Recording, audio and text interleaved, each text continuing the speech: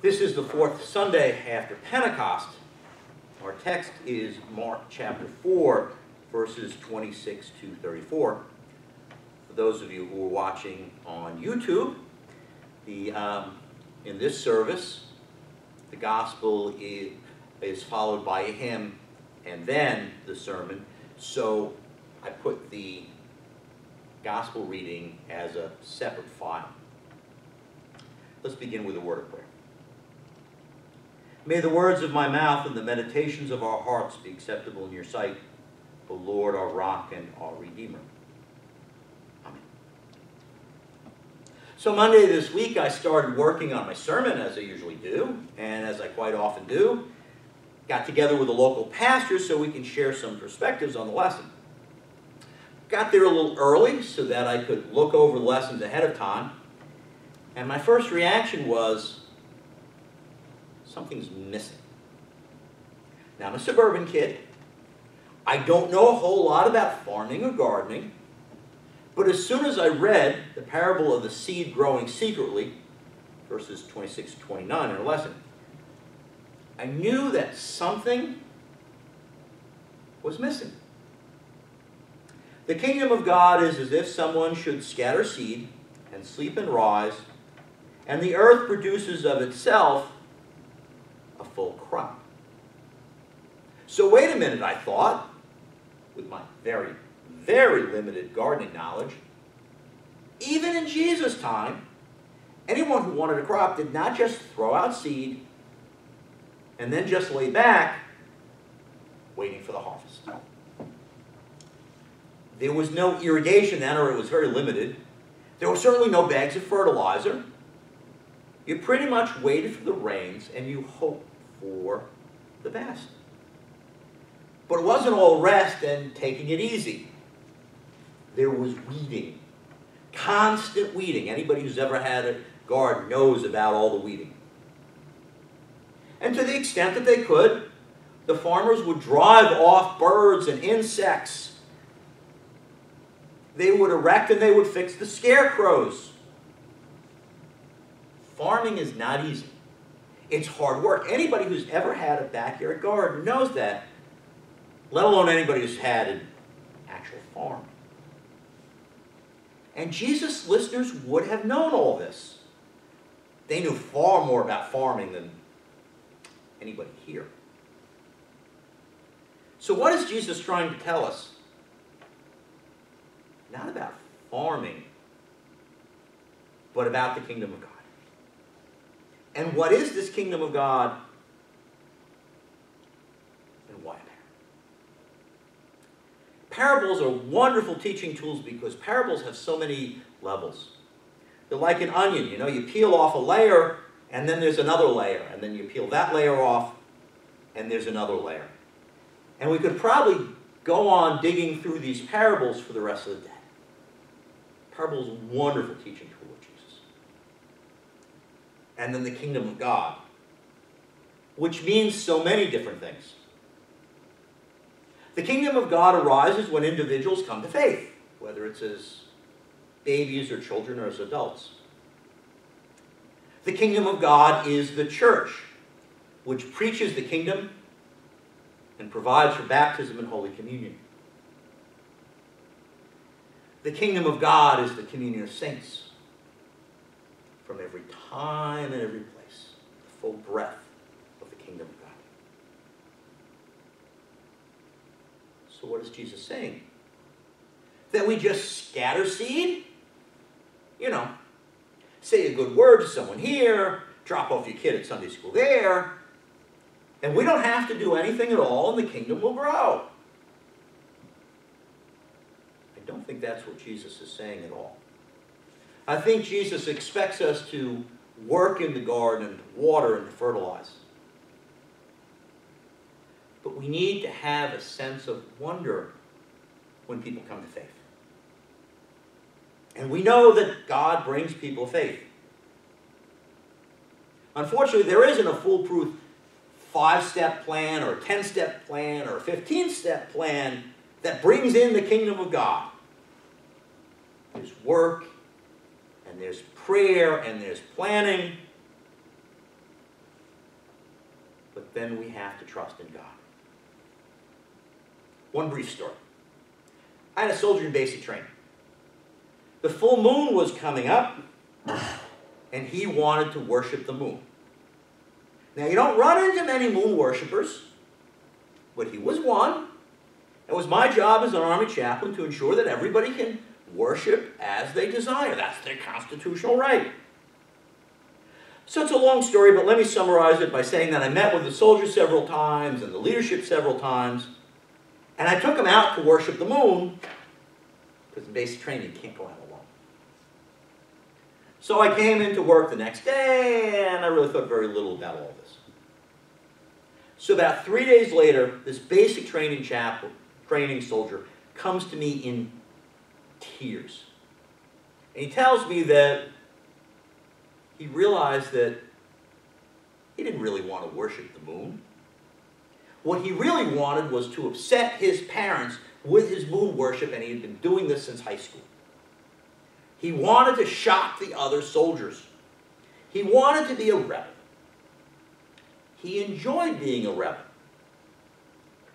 And he went on to thank me for listening to him, for not condemning him for worshiping the moon. Bottom line was, he was ashamed. His parents had raised him right. They had taken him to Sunday school and church. He knew Jesus Christ. But he was a rebellious teenager, and this was his way to rebel. Now, I did very little. I didn't plant a seed. His parents and his church family had done that. I hadn't added any fertilizer. Maybe I had watered just a little bit. But I was around when all that hard work, when all that seed planting and all the watering and all the fertilizing brought that seed up out of the ground. When the kingdom of God burst forth in that soldier. The parable of the seed growing secretly is not a call to be lazy. It is a call to see the wonder of all that God does to bring the kingdom of God to fruit. Christian church went from just a few disciples after Jesus' resurrection to the majority religion of the Roman Empire. It spread around the world. It's now growing like wildfire in Africa and parts of Asia. Want to see the kingdom of God in process? Go to a vacation Bible school. Or watch the 3-year-olds at a children's sermon. Lots of work. Lots of seed planting. Lots of watering and fertilizing going on. So what's the message? Certainly not for the church to be lazy,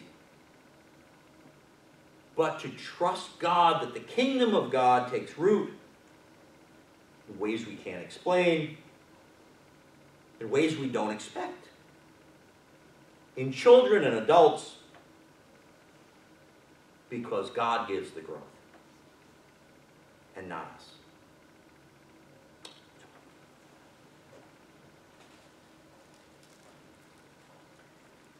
The parable of the mustard seed. Everybody has a mustard seed. So let me be just a little shorter on that parable. But let me give you one idea that you can take away. And why is Jesus talking about mustard plants, mustard shrubs? These are not the tallest things around. The honor of being the tallest probably goes to the cedars. Mustard bushes, you have the picture, probably grow at most to about 20 feet. Average is probably more like 6 feet. Cedar trees can go through 120 or 180 feet. So Jesus is not talking about the heights of the trees, but about how the seeds grow. So pick up the bag of mustard seeds that I gave you. It's just a visual aid. But the most important thing is when you go home, don't go out and plant the seeds. Why? Well, I don't think we're really all that familiar with mustard. Now, when I think of mustard, I think about a plastic bottle, squeeze something on hot dogs. And when I read about mustard plants in the Bible, I think mustard plants must have been beautiful and sweet and highly desired. They are, in fact, very pretty. They're a very pretty yellow flower. Well, they're not beautiful and sweet and highly desired. Now, some farmers might grow these plants so that they can get the spice out of it. But for many farmers, they're a weed. The mustard seed will result in mustard plants just growing everywhere.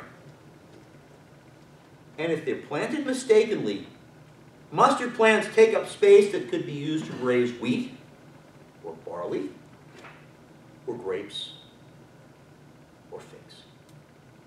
The mustard plant will grow anywhere, when and where you least expect it. And isn't that what we want of the kingdom of God? The kingdom of God spreads even when the emperors of Rome try to stop it.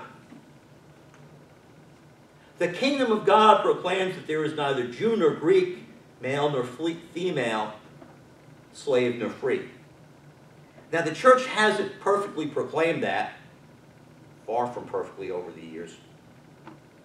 But the message gets out that in the kingdom of God, all are equal. I was just listening to a podcast about how neo-Nazis are turning away from Christianity because all this love and equality stuff is preventing the recruitment of more Nazis. Isn't that what we want from the kingdom of God? To be impediment to the recruitment of more Nazis? The kingdom of God spreads when kids tell their parents, "You may not want to go to church, but I do." It's the reverse of what we expect, but sometimes kids tell their parents they want to go to church. The kingdom of God occurs when Christians reach out to feed the poor and the hungry. Even if there are some people who would really like the church to stop giving out food, because maybe that will encourage the poor and the hungry to move on. There's so many other examples. The kingdom of God is surprising. The kingdom of God is all around us. The kingdom of God is not under our control, but is under God's control. These parables tell us to sow the seeds of the kingdom, to water and to fertilize, but to expect to be amazed by the growth of the kingdom. A kingdom that sometimes grows wild like a weed in unexpected places, crowding out fear and distrust and hate. So be encouraged by these parables. Pray for the kingdom of God. In the name of the Father, and of the Son, and of the Holy Spirit.